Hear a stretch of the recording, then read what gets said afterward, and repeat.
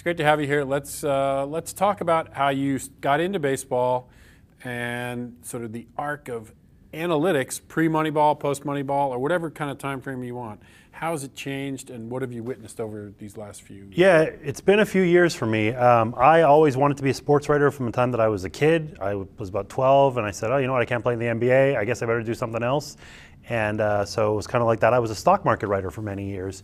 And because when I came out of college, which was '97, there just weren't that many opportunities. You had to spend 20 years writing about high school field hockey. Didn't want to do that.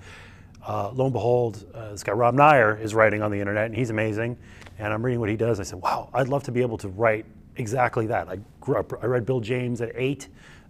You know, I had those early influences. Nyer is a James acolyte. He's doing the same things, but in a colloquial way on the internet. Great. Wasn't an opportunity to do that. Then through Nyer, I discovered something called Baseball Prospectus. Great, fantastic. How am I going to get into Baseball Prospectus? I'll try to make this story as short as possible.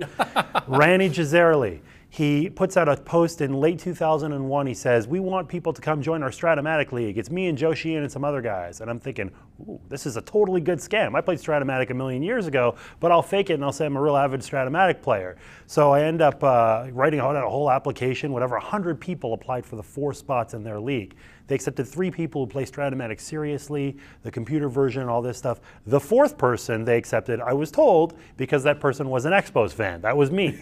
So I joined that league, became friends with Randy and Joe. I was living in LA, so I became friendly with Joe. And I said, listen, I want to try to write for the site. Wrote a piece. They liked it. That was great. I was in, and everything kind of flowed from there. Baseball Prospectus was 4 years and opened up all the doors afterwards. Did you see any influence of Moneyball either in the writing industry, in the analytics industry that's sort of public that you're aware of, or say within the industry, you know, behind the closed doors of the offices? Are you talking about back then or now? The change. The change. The change around Moneyball, the publication of the book. Did you see a difference, or was it sort of a smooth transition? Yeah, I mean, it was both. The thing was that my circles were, we all knew about it anyway. You know what I mean? Baseball Prospectus had been around. I'd read Bill James in the early 80s, so it was all fine. But when I'd go talk to friends, you know, who were not as hardcore, they'd say, oh yeah, Moneyball, this is interesting, or, you know, so-and-so, we're at a ball game, oh, this guy has this on-base percentage. So you did see that, absolutely. And I think it's really proliferated from there. I think that Moneyball was part of it. I think that, you know, that made a big impact. I think Nyer, honestly, was a big impact for a lot of people. Prospectus was, eventually you had Fangraphs and Hardball Times and a whole bunch of other people. So it kind of all came up together. But, you know, I think Moneyball provided a spark, no question. And so, but what about inside the front offices? Were you aware of what teams might have been doing some analytics and how that industry has grown since then? Well, I grew up a Montreal Expos fan, and Dan Duquette has been doing this stuff forever. He had a guy named, I'm going to forget, I think it's Mike Gimbel is his name. Mike Gimbel is his name. Mike Gimbel, very smart guy. He and Duquette got perceived as, oh, well, they have cold personalities or whatever, but they're geniuses. And they helped build a really poor Expos team into a powerhouse. Some of that was scouting and player development, certainly. But as far as analytics went, they sought out these guys via trade. John Wetland, Pedro Martinez, all these guys who scouts liked them, but I think that there was something extra going on. So this goes back, Earl Weaver was doing it, you know? So I think you always had some of that, and it definitely picked up, you know, once you got to the aughts. Once you got to Moneyball, that all happened. But it's funny, even then, you know, this emphasis on power and on base percentage, I mean, look, it's the steroids era. You know, you kind of, everybody had power and on base percentage. So, you know, I give credit to the A's to a certain extent, but you kind of could have figured that out. I think that the general arc of analytics, you go back to Branch Rickey of all this stuff, you're maybe here in the 90s, and then definitely takes off at that point. A confluence of Moneyball, smarter teams, guys who are not old school becoming general managers, all those things came into play. Yeah, but Moneyball's thesis was, hey, there's a market inefficiency in the game. And there probably were teams that, as an approach, said, who gives a rat's patootie about analytics? It's not that, you know, and Bill James was pushed down as not being part of the game. BP in the beginning was kind of like marginalized. Who are those guys? They never played. But that's different now. And all teams, I think all 30 teams now have their analysts. So what's the spark there? Well, I think that the initial resistance is like anything else. If I'm a dentist and I think I'm a good dentist and someone else comes in and says, I have this new technology, it's going to make what you do obsolete. what the hell, man? Why are you bothering me, you know? So I think it's like that. I think it's just a self-preservation instinct. But eventually the people that ran teams became all about number one, winning games, and number two, profit.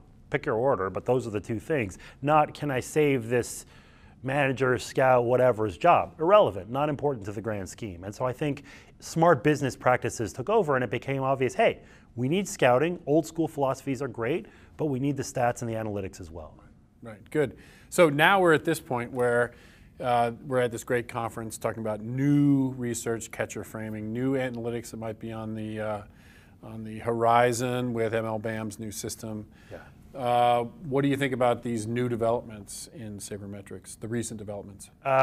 Yeah, I mean, I think that they're all wonderful. The panel we were just watching was all about defense. I mean, goodness, the stuff that BAM has come out with just recently is phenomenal. The fact that you can look at launch angle and spin off a bat, route efficiency, how able was he to get to the ball at the right spot, that's unbelievable. And I think that's really going to provide a robustness to the data that we didn't have before. If you take things like balls in play results, okay, so Voros McCracken writes an article in 2001, and then we have batting average on balls in play, and that's it. Well, that's not that informative. Tell me where he hit it, how he hit it, what's the spin. That's what's going to do it. That's going to tell you the skill of the hitter, fielder, pitcher, and now we have that. It's tremendously exciting. Whenever anybody would ask me, 2013, 12, 11, 10, what's the next thing? I would say, this thing that MLB now has done. Before, in the past, I would say, whenever we get that, we'll be going places. We have it. There's going to be young, brilliant people you've never heard of who are going to come up with great discoveries, and I'm going to piggyback off of their great work and write nice things about them, and that's going to be the future of the industry. Right. So we're doing this course at BU, open to anyone. There's going to be a lot of people, young people who want to be the next Jonah Keri, young people who want to be the next Bill James or the next superstar analyst. You know, what does that tell you about the arc of this whole idea of sabermetrics? Well, it's cool. I have a feeling that a lot of people that take your class do believe that. I'm going to segue for 1 second. I think there are a lot of people that are just baseball fans. They see this stuff kind of around them in the ether, and they don't quite get it. And so they want to be in on that. They might just be a Cubs fan that says, well, Theo's my GM. I don't really understand what, or my GM, team president, I don't really understand what's going on. Let me learn a little bit more. So I think a lot will be that. But sure, there are people that want to be the next Bill James and Nair and so forth, and that's wonderful. It's not an easy profession to get into. It takes a long time, but it's worthwhile. And honestly, I'm very much a romantic about it. I believe that the academic pursuit, that the personal growth, all that is going to play a big role. If there's one person that comes out of your class who's the next Rob Nair, that's fine, because the other 4 or 5 or how many thousand are going to learn so much and become smarter baseball fans and enjoy the game more. Right, and education, if I can take a little tangent, education is about giving opportunity to people to be able to explore their own great lives, whatever that looks like to them. And in my mind, this is a great opportunity for the baseball fan, for the potential Bill James, for the potential next great writer. This is a chance for them to be exposed to this stuff and have all their dreams come true. Absolutely. I think it's going to be wonderful, and I endorse it 100%.